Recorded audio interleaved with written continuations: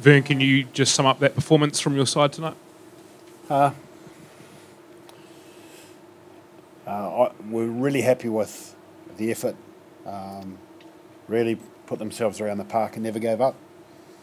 And it's a performance that we can build on because it showed grit, determination, guts, physicality, and a few smarts. But then we're probably, when we look at how much we gave the All Blacks, if we took away a bit of that, if we got the exit properly in the first half, and if we didn't give away a couple of penalties we could have avoided, I think we can progress rapidly as soon as we look at that. So the ingredients are there. I mean, brave performance. This guy was outstanding. Everybody was with him, and you can build something from that. At 31-23, were you beginning to think you were a real chance of winning the test? Yeah, we need to score again. We needed to validate those parts of the game where we were doing well.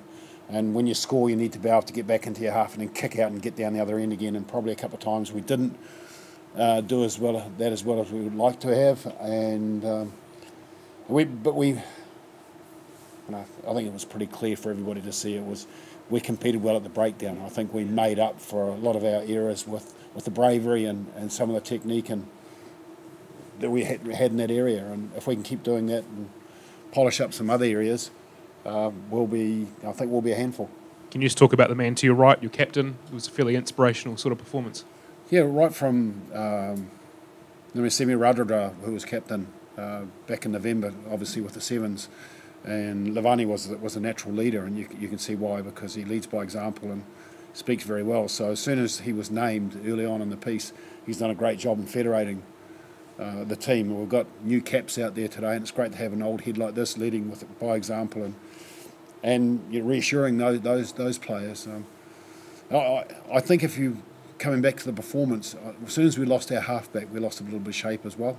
I think it's fair to say, and that was unfortunate. We had a fullback then, had to go into halfback, and I think if we'd been able to maintain fast ball and vary those points of attack by having a quick release around the ruck, we could have probably scored a few more points. Just last one from it. Levani, is that a performance you look back with a lot of pride, given what's happening in your home country and everything else going on at the moment? Yeah, I've been proud of the boys for their job today. Yeah, we're still fighting until the end. We have so many things to improve as a players to come back next week. Vern, you mentioned the success you had at the breakdown, and other teams have had success there as well in stifling and rattling the All Blacks when they slow the ball and target that area. Was it always the plan to target that area? I think these guys do it naturally because they're so physical. They certainly don't shy away from that aspect of the game. And what was really encouraging was that even though we're tired towards the end of the game, they still kept their heads up, they still tried. And if we'd scored a try at the end, it would have been, we weren't far away, it would have been a moral victory for us. So not particularly targeting those areas, but we managed to get some reward for it, and we just need to tidy up, like I say, other parts of the game. Do you get those players out of Australia? What's the situation? We have to buy them New Zealand passports. So I'm not sure how we're going to do that, but we're scouring the country looking for halfbacks. So if the All Blacks want to lend us one for next week, we'll take them. Then, obviously you had a rough build-up with managed isolation and everything. How much did that take out of the gas tank for those last 20 minutes? I think just the travel from Europe, and I mean, you could see at the end that we were getting tired. A few gaps opened up, and so I don't know. It's something we'll look at. We can perhaps get fitter. We can, it's the end of the season for a lot of these players that are based in Europe, and there's a fatigue element with regard to that, and it's just something we need to look at and work on. Vern, did you see much of that performance coming though? Because like Levani, you've got a lot of players who play in high quality competitions in Europe for top sides. So although New Zealanders mightn't know them, they play a lot of high quality rugby. So were you confident that first hour was in this side? I knew they were up for it.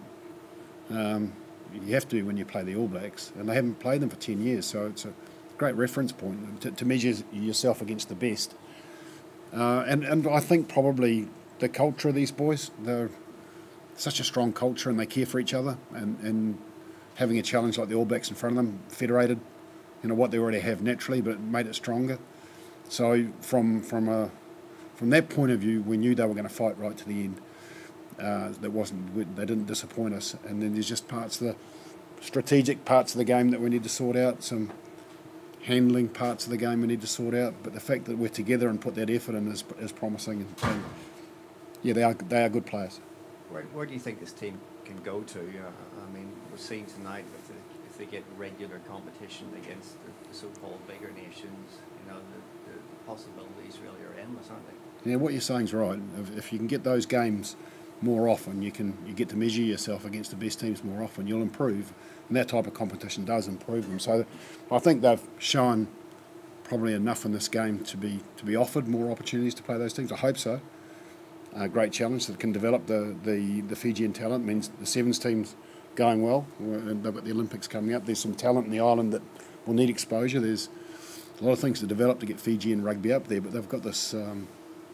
They're amazing, explosive athletes, and it's a joy to watch them play. When you see them throwing themselves around the paddock, it's to see them more often against good teams would be great. Just one last one from me. We know about the skill of the Fijians, but when you see a tackle like the Vani put on Damien McKenzie, it's just a complete momentum shifter. It's so important at the test level to have players be able to do that.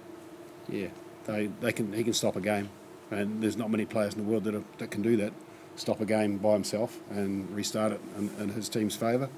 So those are qualities that they're very good at that spot tackling. They're very good. Our defensive work was good. It's improving system-wise, but such great individuals at reading plays and making those shots, and generally, people start standing a metre deeper and start worrying about the pass to throwing.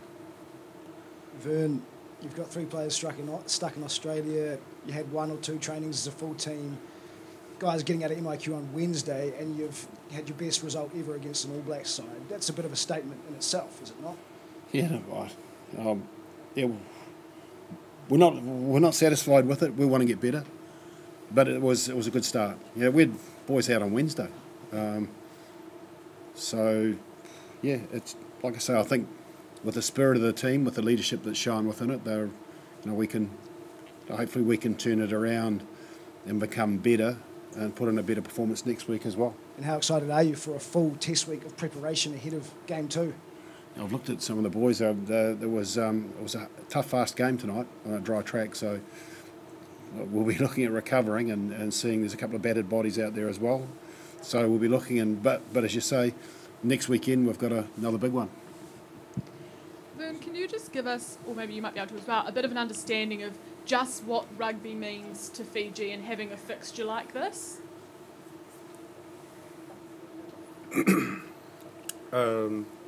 Game tonight, for the boys, it's been a lot.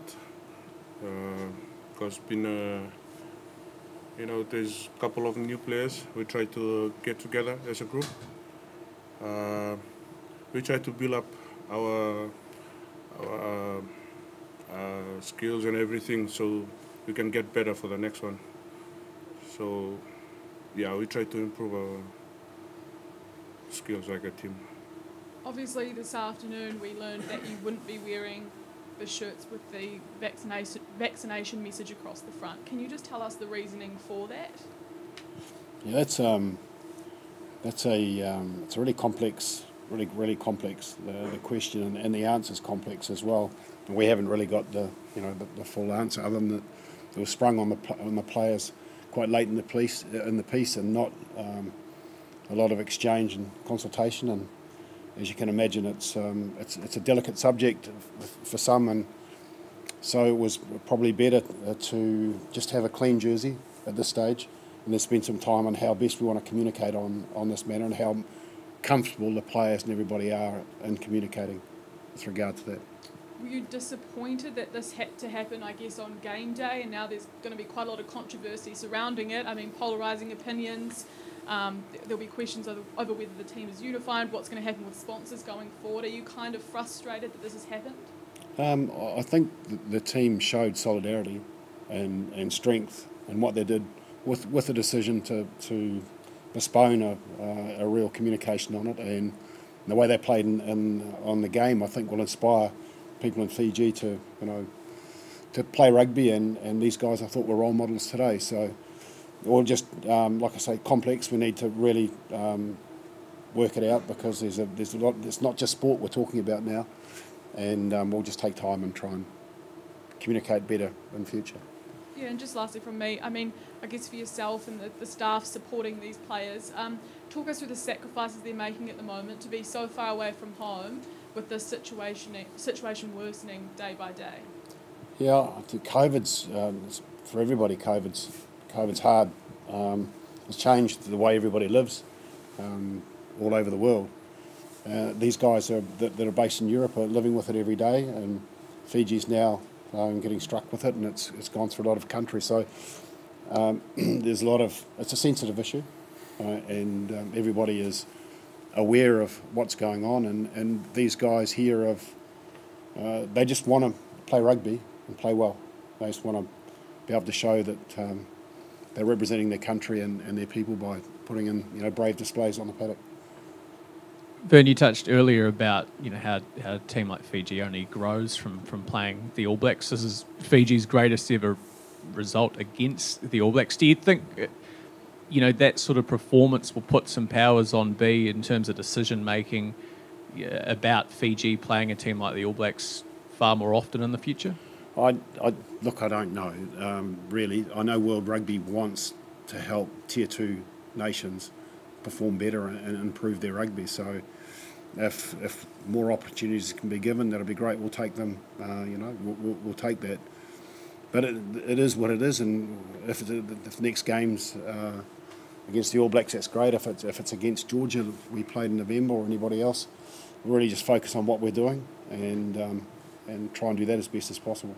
You know what this team is capable of, though. So, I mean, in your opinion, is it something you think they deserve?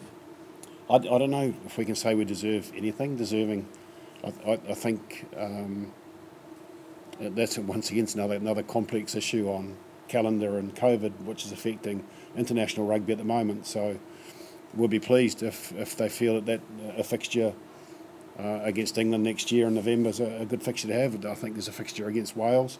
Those types of games will help us, and we're obviously, like everybody else, looking at World Cup 2023, looking at a program that gets us the games that we need to be able to perform in that. That's the ultimate objective, really. So, as I know, World Rugby is struggling to get fixtures in place because of COVID. So we'll just battle on and do the best we can. Obviously, you're known for being the flying Fijians, but how much of an influence has Jason Ryan had on that rolling maul? He likes them going to dark places where they can't see and can't breathe, and he takes them there quite often. And it adds another dimension to the game, and we'll just keep working away at it. Gibbo's doing a great job. The boys are all doing a great job, and they're trying to. But we're enjoying it, as coaches, enjoying the environment. So we just keep trying to get better.